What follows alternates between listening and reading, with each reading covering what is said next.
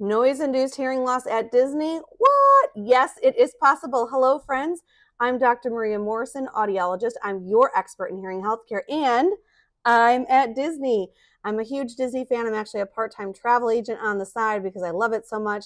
And I decided to go ahead and measure the loudness of some of these rides that I love so much because I'm noticing my ears are ringing afterwards, which is never a good sign, right? So I found that Guardians of the Galaxy, Cosmic Rewind, and of course Tron tend to be the loudest, both of which get so loud that they could create a noise-induced hearing loss pretty quickly. I encourage people to use hearing protection when on these rides. Now, the difficult part about noise-induced hearing loss is, yes, when you're exposed to these really loud noises, you might get some ringing for a day or two and it goes away and you think, oh, everything's fine.